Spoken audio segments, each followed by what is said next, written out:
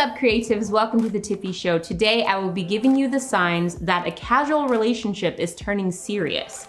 So if you haven't, make sure that you turn on notifications so that you know when I post a video. I like to post about dating, travel, lifestyle, and everything in between. So if that is your jam, hit that subscribe button and let's get to it. When you first start dating someone, you really don't know where it's headed. And if you're anything like me, you don't put that many expectations on it because you've been here before. I've been here before. Where you tell your friends like, hey girl, I just met the, just kidding, he's not the one anymore. So click. So you don't know where it's going. A lot of the times it can feel like an interview process where you're just going through the motions and the first few dates always feel kind of surface level. You get tired of getting excited about someone and it just fizzling out so fast that you didn't even have time to wrap your head around it. You know, they ghost you or they just disappear, whatever. I have videos on that, you can go check them out. But what I'm going to talk about is those times where you start to date a little bit more regularly. You're seeing this person a lot more and you're tiptoeing around the situation of, is this becoming serious? Is this becoming something? Or is it just, you know, dating and we're just wasting each other's time? When you start to see someone more regularly, you might begin to catch feelings. So you want to know, is this heading into relationship category? Now, I know some of you also want to know if a casual situation is turning serious because you do not want that. You do not want the other person to catch feelings. You like it the way it is and you just want to know the signs that they're feeling some type of way. I am assuming if you click this video though, that you want the casual situation to become a serious relationship. I am going to skew that way and give you the signs plus examples that a casual relationship is getting serious, okay? You know, you're making moves, you might have a boyfriend or girlfriend soon. I am here to help you out.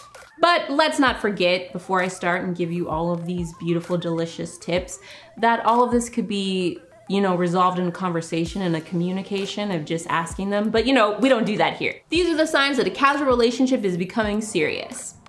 They like to talk to you and they're getting a little deep. They're getting deep with you. You go from talking once in a while for a hookup or just like a random date to talking more deeply. They're opening up to you. They're telling you about childhood trauma. They're telling you about hopes and dreams. And it's not always about a booty call or what you're wearing. That is a good sign. That means that they're opening up to you and they might be seeing you as more than just a casual date. Usually when a person doesn't want to get serious, they do not open up.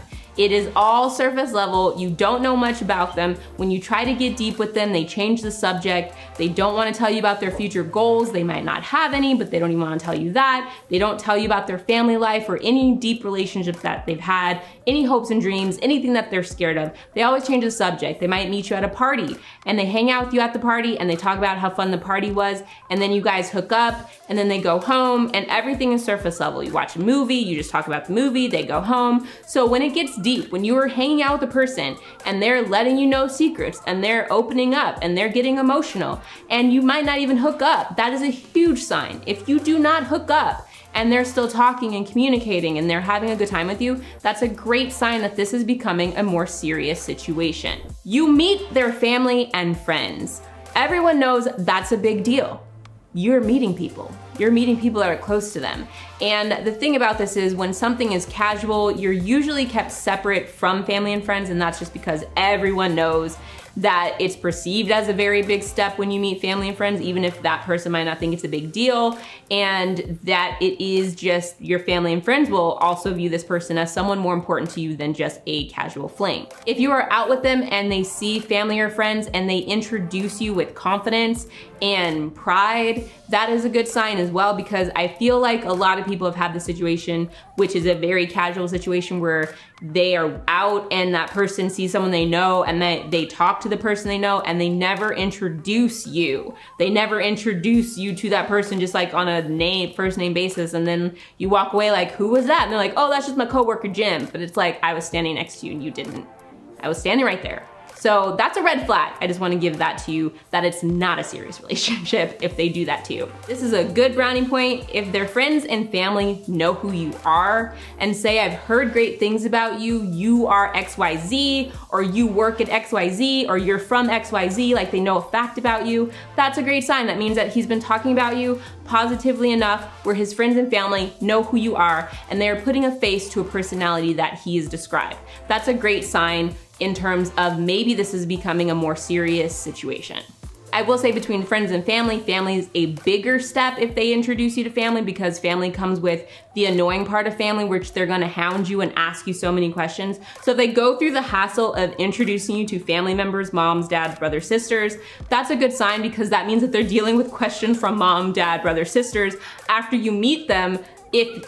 Are you serious about her, is blah, blah, blah. So it's a pretty good sign if they're gonna go through that hassle and let you meet them. So remember, if you're like, Tiffy, I don't even go outside with them, they don't take me nowhere, then you need to go watch my other video, which is called Problems with Friends with Benefits, because that is a situation that you might be in if they're not even letting you leave the house with them.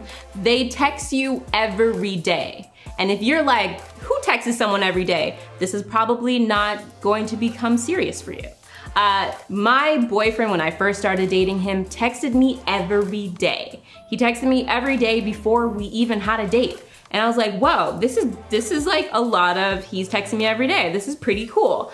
And he still texts me every day because we are in a serious relationship now. So it is a great sign if a person texts you every day, because it means that they're thinking about you, that they want to talk to you, that they enjoy conversation with you. Now, when I say text every day, I mean a conversation. I mean that you guys are texting and having fun and having banter and talking about your day. I'm not saying he texts you every 5 minutes, show you, show you, show you, show you. I'm not saying that. That is a different situation. I'm talking about opening up and being like, hey, I just saw this really cool movie, have you seen it, blah, blah, blah. So that's a really good sign if they are texting you every day, wanting to talk to you, and it not even leading to a hookup or a sex situation or asking for a nude. Again, I don't wanna get no comments like, he texts me every day, but it's to ask her to see my feet. Like, that's not the same thing here, guys. So I wanted to let you know the difference. And brownie points. I'm giving you guys so many brownie points to look out for. If they are asking questions and they remember things that you've told them when they're text messaging you, like, oh yeah, I remember that you like this, and they send you a picture, or they ask you how work was because you had a fight with a coworker, that means that they are paying attention to details of your life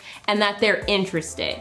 Because we've all been with the guy or girl that don't remember something that you've told them multiple times because they don't care.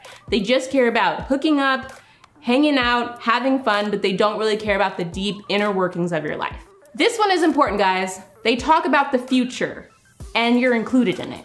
Like, they talking about the future, when they start talking and they start using the we word, and they start talking about things that aren't here within the next week or two, they're talking about events that are months away or even a year away, it's a great sign. That means that they think that you possibly will be in their life during this time, and they might be feeling you out because they want to ask if you're exclusive. Everyone wants to win, no one wants to lose. No one wants to feel vulnerable, no one wants to be turned down. So a lot of the times you have to look at the signs that someone else is giving to see if they want it to become serious. That is a huge deal if they're inviting you to a wedding or any big event like that, that is months away. Because that is showing A, that they want you to be around possibly then, that's a big commitment. You would meet family and friends for sure at a wedding. And also they are eliminating their chances of getting any lonely wedding because there are single people at weddings that are ready to hook up and they have decided to take ass. So that is something to look out for.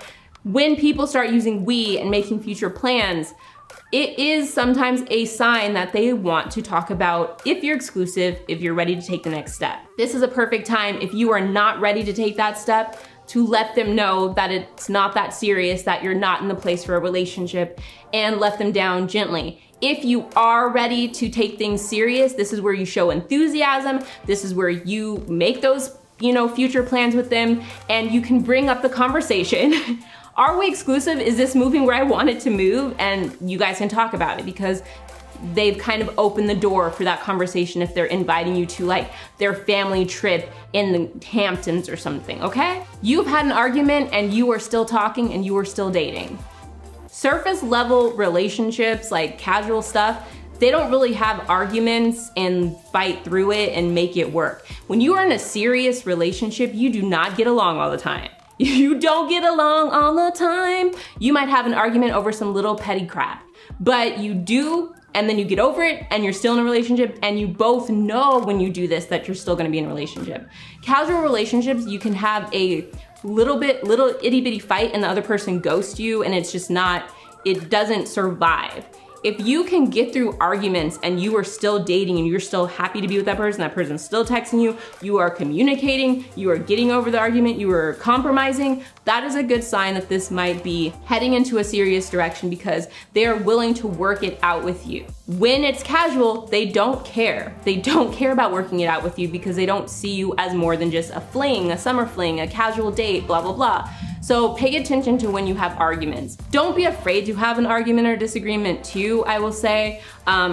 That's not saving anything by pretending that you're this girl that like never has arguments or this guy that like I'm always cool. Like, don't do that. If something bothers you, let them know, because this will be the test for you. If you don't want to communicate that this is not a serious relationship, know yourself. Know yourself. If you are a person that is addicted to chaos and you like to fight and that is what you do, you fight, you argue, you always get guys that like to fight with you, you be fighting in the parking lot, fighting in the car, like whatever, this doesn't count for you. You attract those relationships. That is what you do. And that guy is what you're attracting and he's used to these things. So that could still be casual. But I'm talking about if you are a person that is not chaotic, that is not addicted to chaos, and I'm not saying it is a bad thing. If you're addicted to chaos, do you, boo? But I'm saying if you are a normal person that just likes to meet people and date normally, then an argument shouldn't make or break it if it's serious. Those are my signs if a casual relationship is becoming serious, and I gave you so many goodies, guys. Like, give me the likes and comments below, because this was good. Let me give a disclaimer. This is a disclaimer that someone can do all of the things that I mentioned on this list and still not be ready for a relationship. They could open up to you, they could, you know, have you meet their family and friends, they can text you every single day. It doesn't matter if they're not ready. I'm just giving you signs that can kind of help you make the decision and make a conversation easier so that you can have that communication and see where you guys stand. But I want you to know that ultimately I can't read minds. I can just give you the best tools to kind of know where something is, but I don't want to get any comments like, he didn't want a relationship after I looked. No. Not everyone is the same. This is generally just good things to look out for if you do want that casual relationship to become a serious relationship. If you enjoyed this video, make sure that you share it, like, subscribe, and comment. Comment below, let me know any signs that I missed or if a casual relationship turned into a real one for you, and I will see you next time. Stay creative.